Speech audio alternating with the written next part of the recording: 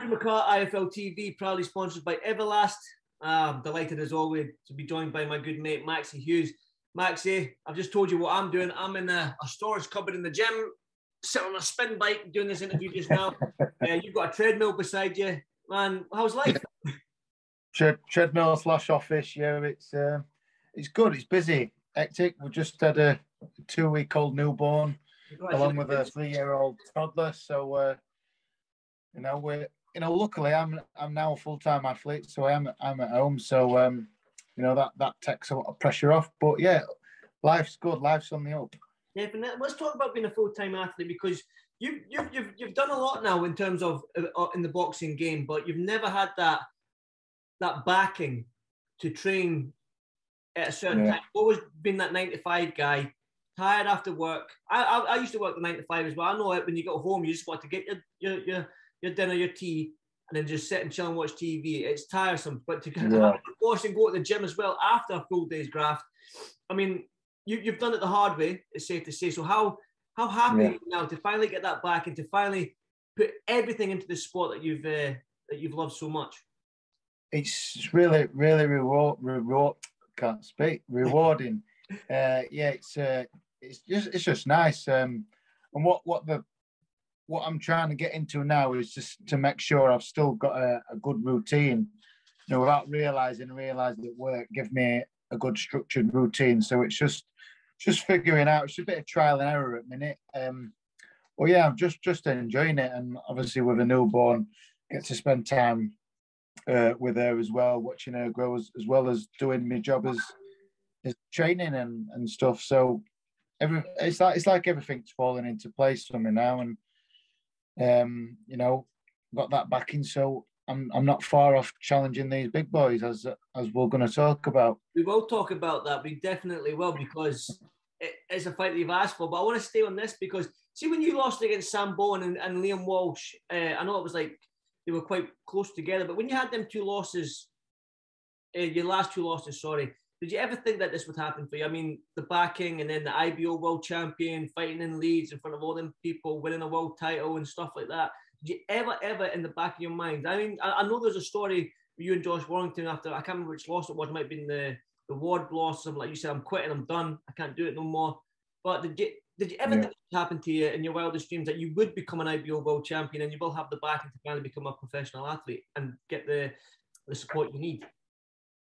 No, I wouldn't even let my mind sort of go there, because, like you say, after the Sam Bowen loss, I threw in towel for 6-7 months, and I really did think I would done with it. When people ask me, when's your next fight, I says there ain't gonna be one, because I'm finished with sport. And then then I got back into it. I had the comeback win, and then I got straight back in. Then with Liam Walsh, and it was a close fight. And I felt the performance was better. But still, on that way home with Josh Reese and Sean Carr, I was just gutted. I thought, I'm never going to be good enough to win these domestic fights, these domestic matchups that I'm having. And it were heartbreaking and hard for me to try and accept that, But there was still a little bit of something in there in my mind what says, no, don't give it in, because you can win something, an English title, possibly a British title. The British was always at the forefront of my ambition by this point, to just to win the British, just to win that. Then I'll feel like I've really achieved something. And if I packed in then I would be happy. So, to win the British in the way that I did it, and then, for them things to snowball then, to fighting on the Matchroom card, to have a contract with Matchroom, and to be in this position now where I'm a full-time athlete. It's a turnaround, and now I think this is where I always belong. This is where I should have been years ago. It's just maybe somewhat upstairs, not physical ability wise, mentally ability. What stopped me getting there in the past, but now I'm here. I feel like I've always belonged here, and I'm just really going to make the most of it. Definitely. Well, making the most of it, man. You spoke about Devin Haney, the fight that we were talking about. You're talking about that fight and being that you're both sort of like, well, I don't think he is contractually signed to match him, but he works with Eddie Hearn a lot, Devin Haney. The Jojo Diaz fight hasn't been signed yet. There seem to be difficulties there, but as soon as you found out there was no contract signed, you threw your name in the hat straight away. You would love that fight with Devin, wouldn't you? Absolutely, yeah. Like when when I fought in Dubai last year, just nearly a year ago, winning the WBC International, which is a belt he'd had not long before me, and then been elevated to full champion. So I said it then. I said that's the fight that I'd really like is the Devin Haney fight. You know, people didn't take it serious, and you know we're here a year later, and it's very much a serious fight. You know, it's not joking anymore because he's after my last win. Obviously, I called him out again after the fight, and I got a response from his dad. They'd obviously watched the fight, so I'm on their radar. His dad had said, you know, fair play to Maxi. He's called us out. That's what we want to wear. He's got an IBO world title. That's something that we would also like. So they seem very much interested. And we had a call a few weeks ago. MTK got in touch, says Matchroom have been in touch and said, would you, you know, are you interested in fighting Devin Haney? And obviously my eyes and ears lit straight up, says yes, get me in. And then you know, not really heard out since then, but seeing that he'd got a date in December, no opponent, so I was happy to step in. And then obviously now, since Ryan Garcia's pulled out, Jojo Diaz is without an opponent, so obviously he wants to fight him. He's a bigger name, especially in America, former world champion, super featherweight. So he's gone with him. But like you say, the contract's not signed. We're not seeing no big announcement from Matchroom and DAZN, which the show's going to be done by. So, you know, if that's not signed and sealed, I'm ready. I'm sat here waiting, and I'm training, and I'll be ready for that. And that's the fight that I want. Like, tweeted Devin the other day. He put a tweet saying that looks like Jojo's trying to get out of the fight. So I says, send me the contract because I'll sign it straight away. I'll send you my signature for if you get a contract and you've got my signature put straight on it because I don't care where it is. You know, as Clubber Lang said, I'll find anywhere, anytime, any place. So I'll do that. He replied to me saying, I'm plan D. And I thought, you know, he's calling out for opponents and everything. And then I've, as an opponent, I've thrown my name in saying, I'm eager to fight you. I want to fight you. And then he's giving, you know, he's trying to shrug me off, whether it's to try and act arrogant in front of all his thousands and thousands of followers that he's got, trying to make himself look good. But if the Diaz fight doesn't happen for him, I'm his only chance at getting a fight this year and keep him busy. And I hope it does come off. Sorry to cut you off there, Maxi. Do you feel like you need to stay?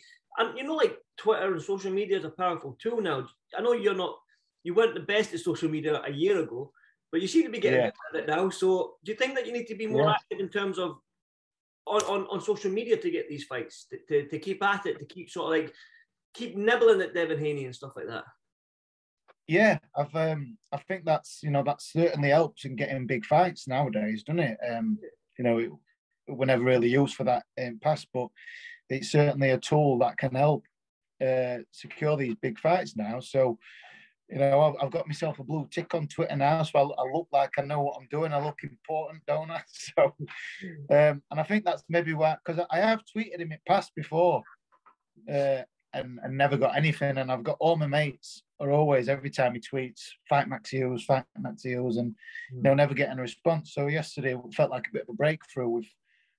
We know he's ready and he's replied. So, you know, we're getting there. So I'll keep at it. And hopefully that fight does come, because I'll go over there now, teach that young man some manners, punch some manners into the young man, because he's only 22, isn't he? So 22 years old, yeah.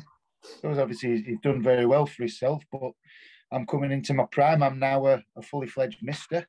Got my man strength and that. So I'll go over there. 31 now. a young 31 and a young I'm 31. You got no miles. You got no miles. You wouldn't you think to fight him anywhere, anytime, any place. I'm guessing it's every fighter's dream. Every fighter's dream, even my dream. I'm even a fighter to fight in Vegas one day.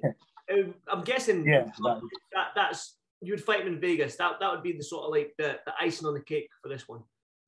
Absolutely, yeah. I had a goal and a bit of a dream to just box abroad, anywhere abroad, and I might tick that off last year by boxing in Dubai. So really enjoyed that, and I thought, right, how can I top this? And obviously, you know, it's America, so that is my new goal and new dream. So, you know, and to say I can go and do it, you know, we're not.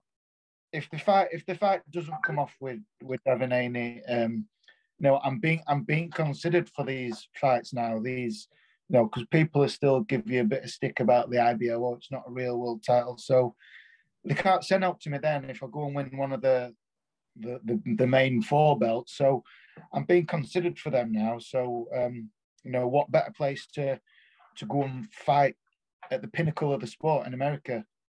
So that's the next goal. Yeah, definitely. That's what I was going to say. You said the next goal. You said you wanted to fight abroad. You went to Dubai. You ticked that off. Do you set yourself little goals each time? Do you say, right, I want to do this, and then you don't look too far in the future. You just set yourself a goal, and then set a new goal. You don't think, right, I want to be a WC world champion. I want to be undisputed. You don't think too far ahead. You just set yourself little goals, get them, and then add another. Is that how you approach the game? Yeah, that's it. Yeah, I mean, I'm in bonus territory now in my career. You know, as I said earlier, all I wanted to do was win a British, and you were there that night. I won it, so everything that comes now is a bonus. So, you know, I'm here and I'm enjoying this position. So I think, right, let's not get too far ahead. Set little goals which are not unachievable. You know, I've got the IBO world title. I've got a matchroom contract. So the bigger fights can be delivered for me. I've also got ranked across a couple of the other sanctioning bodies. I think WBC Wave, I think number 12 with IBF, possibly the WBA as well. So, you know, that's my goal now is to go and add just one of them. You know, I don't need to say, right, I want all the belts, everything. Just go and add one. Go and add one of them. Fight in America. That's not too far away. I'm already been sort of considered for them types of fights. So that's my goal at the minute. Is to just go and fight for one of them belts and fight in America, and then go and collect that. I'm pretty sure. Forget that Devin Haney fight. I'll go over there and I'll rip that belt straight off him. And then once I've got that, then we'll reset. We'll sit down and say, right, what's the next goal? Do we want to have a big defense show in the UK, or do we want to back to America? And yeah, exactly. Yeah, I've heard. Well, he's been calling our man Josh out, hasn't he? Saying he wants to move up to 140 and fight Josh, but also, obviously Josh has got his fight with Cattrall, and then Josh has said he'd like to move up as well. You know, once I think that's the goal, isn't it? Once you've cleared up a division, you've absolutely cleaned up the place. Yeah, the only goal is to move up, isn't it? So we'll see what Teofimo wants to do. I think he's got his hands full, to be honest, with Kambosos. I think Kambosos has got that bit between his teeth from being messed about it's been over a year since he last fought, and he's been made mandatory, and all this stuff with Triller and everything. I think he's a bit riled, isn't he? So I think Lopez has really got his hands full with that fight. So, you know, we could end up with a new champion and could be looking good to go to Australia. That'd be a new goal. Fight in Australia. But have you got a little notepad just writing all like bullet points? Go. There's loads of. I have to start doing that, mate. Destinations, yeah. There you go. That's it. You got to envision it, and it all comes true. Maxi, obviously it's a Saturday morning. I've got a PT coming in. I'm in the gym. I hope you're going to go in the gym because you're a professional athlete now. So I hope you're training today, doing something. Yeah. It's just what I do now. It's my job. There you go. See, that's the attitude. Listen, but before I let you go, if Devin Haney was to see this fight, or maybe even Eddie Hearn or someday, man, what would you like to say to them? Say Maxi Hughes is chomping at bit to fight Devin Haney. I really believe he's a man I can beat, and I can take his belt off him. And I'd love to do it in America, or if Devin wants to come to the UK and do it. But that, you know, when he's like when you say who do you want to fight, he's the number one man I want to fight is Devin Haney. So Eddie, Devin, I'm sat here and I'm chomping at a bit to come and fight you. Believe I'll do a job on you. So let's get that fight made. Definitely. Maxi, thank you so much. Fingers crossed for you, man, because you deserve it. Because your last 4 fights in the last 12, 13 months have been absolutely extraordinary what you've done. So you deserve it. And I'm glad you're in the position you are now. Listen, your young daughter's there behind you. I can see she's probably wanting her daddy there. Yeah. Yeah. Hey, listen, go and enjoy your Saturday morning, and hopefully there'll be big news for you soon, and I'll catch up with you, man. Thanks, Maxi. Yeah. Cheers, Andy. Thank you, brother. Ciao, mate. Bye. Bye.